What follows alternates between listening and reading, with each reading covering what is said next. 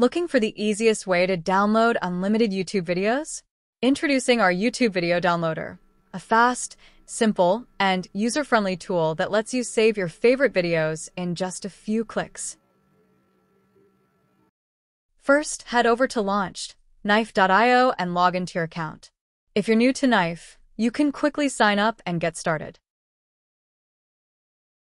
After logging in, you'll be taken to the dashboard. Now, look at the sidebar on the left. Find and click on Marketplace.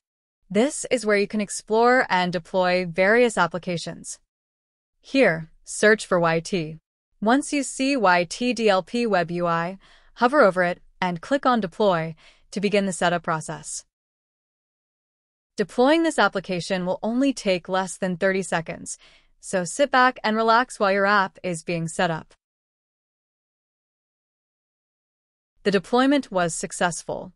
Now, we just need to wait for approximately 90 seconds to allow the DNS to resolve. I've waited approximately 90 seconds for the DNS to resolve. Now, let's click on Open App to access. Before we get started, you'll need to add some cookies to download your video. Let's open a new tab and search for Get Cookies.txt locally. Click on the first link you get and install the extension in your browser. I will add this extension link in the description. Let's close this tab. Now, let's open a new tab and go to YouTube. I am going to download our latest uploaded video. First, let's copy the cookies. At the top right side, you'll see the extension icon. Click on it. There, you'll find the added extension. Click on Get Cookies Locally, which we installed earlier, and then click on Copy.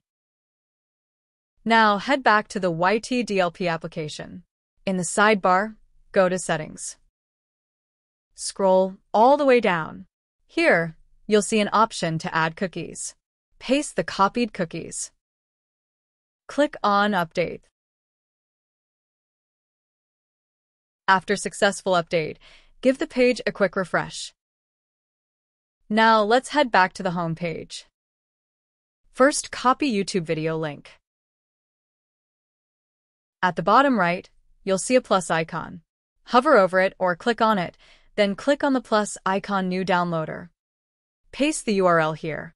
In the Save template, you have the option to choose Default or Audio only.